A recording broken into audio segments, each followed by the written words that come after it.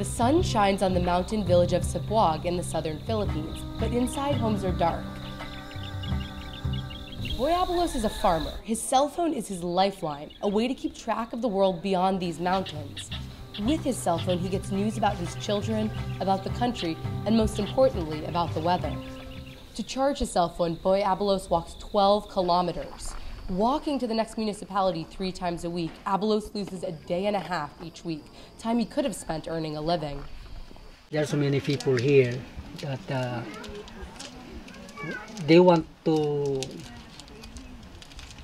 connect electrification from their every home, every house, but no budget, and they are so very far from the city. To eat, cook, and socialize, the villagers of Cebuag rely on kerosene lanterns or open flames. Di na mo ma-explain og giunsa ni kapitan ng amoang kuan unsa ra gud ng amoang baryo diha sa unang panahon. Kung maghangin gani, di jud mi kakuha ani, di jud mi ka pasiga sa among suga. So sayo pa kay mi mga onami dayon manghigda na lang mi kay wa naman mi suga. When the lamps do work, they can cause respiratory problems or serious burns. 1 in 4 Filipinos in the countryside have no electricity. Now a group of determined hikers are bringing light to these villages. It's called Hike for Light. Organized by the foundation Stiftang Solar Energy Philippines, Hike for Light brings solar-powered lanterns to remote mountain communities. The lanterns harness the natural energy of the sun and also double as cell phone chargers. Their main source of light right now is kerosene, and it's not very safe. Aside from the fumes, it has burned children. One that we're donating is not just a lamp, but it's a cell phone charger as well. Filipinos love to communicate. Unlike the lamps, solar lanterns are safe. Each has a lifespan of 20 years and won't run out as long as there's sunlight.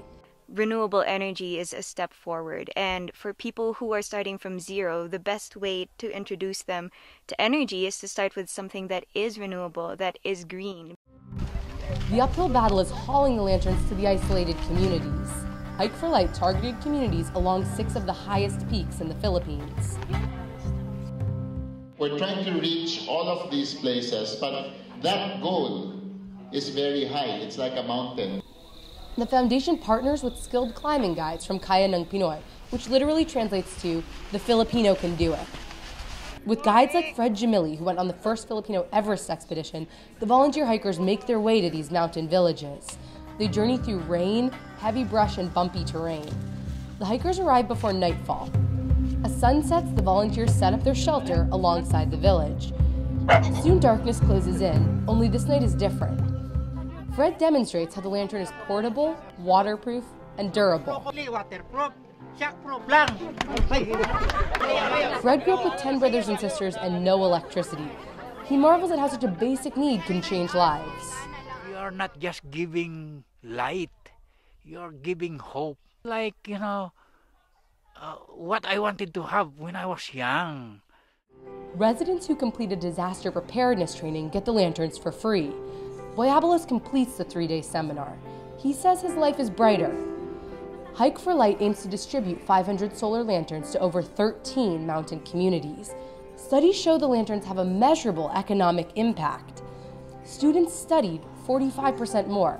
Cash flow increased 25% because people had more time to work. People also saved 4,000 pesos on energy costs. One simple solar solution brings light and a brighter future.